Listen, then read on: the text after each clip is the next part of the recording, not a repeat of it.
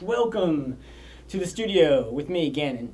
I'm here diligently working on Toy Volcano, making it as best I can as quickly as possible. So the intro track is a new one that we're working on. Sounds pretty good. I'm going to show you some behind the scenes on how we made that, how I got the loop for it and stuff like that. And I got this other new one, which is pretty cool. It's called I'm Going to Write My Way Out of This Mess. It started on ukulele, but I decided that I wanted to have the Speak and Spellbinder, trusty Speak and Spellbinder here, back me up on the chorus. And since you can't make it just say anything you want, I recorded all the phrases that the Speak and Spell said, and I chopped them up together to make it say what I wanted it to say. And I'll show you the session and what it looks like. It's a little crazy. But that's what I do. I edit and mix audio for TV and commercials. I don't know if you guys know that. But anytime you're watching reality television and you think it's real, it's really not, because we just edit it so that way it sounds like what we want them to say. Nothing is real on television. So, here we go. Let me show you the session. Looks pretty cool. What I'm going to do here is I'm going to have the Speak and Spell talk with me, and I'm going to have the Speak and Spell say, some humans are just funny sometimes. So what I did is I recorded every single one of these, I don't know if you can see my little markers. I'm very organized.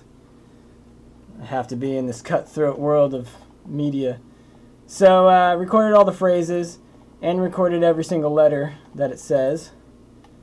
And then I chopped it up. We're going to go back to, oh, there it is. And that's where I chopped it up, right there. So let's see if I can get it all on the screen at once. No, I can't, but I'll play it back for you. And here we go. Let's see if I did a good job.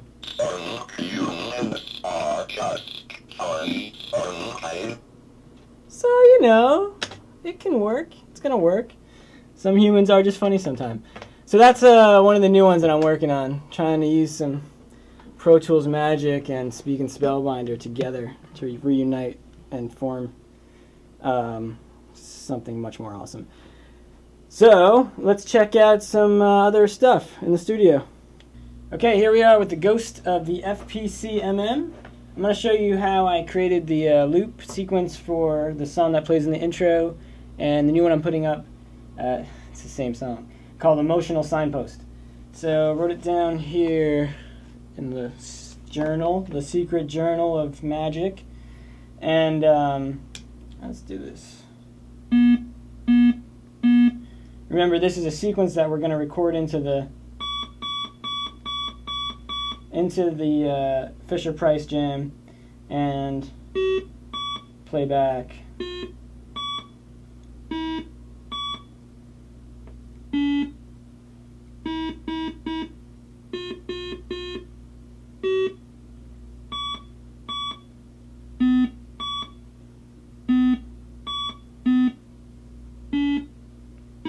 Alright, so that's it. It's complicated. And I had to cut time and stuff in order to get it to play right in that.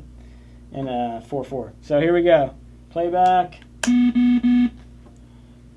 Yep.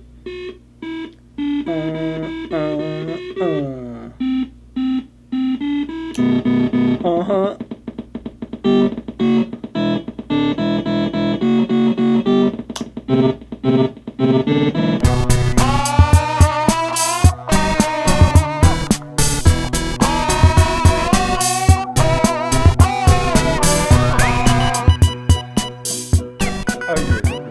Oh my god! Oh, jeez. So the idea is that you have the sound coming out of the synthesizer going into the Moog.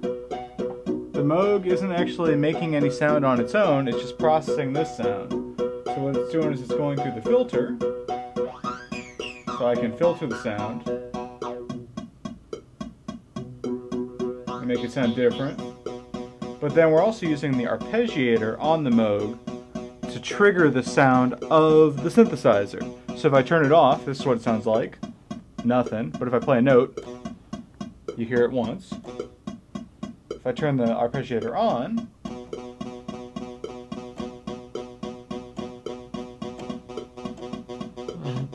and we're tempo locked from the computer. We got a USB cable running out because we're tracking a hot song.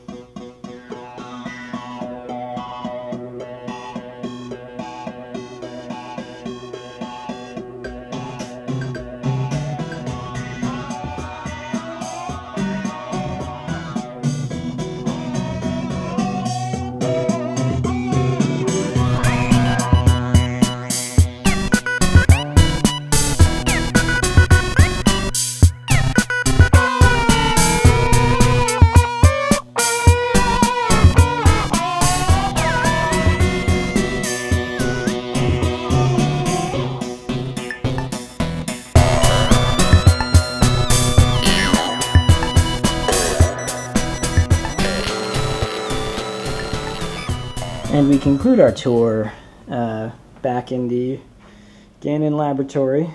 This is where all the magical instruments get created. A little bit of the future. It's going to be a sequencer I'm working on, keyboard controller being worked on in an Atari 2600, and assorted other madness. This is my box of Atari games that are going to be turned into things. These are the extra things that I'm playing with. Oh yeah, there's a lot of stuff in there. And yeah, that's it. So make sure to tune in. It's gonna be crazy.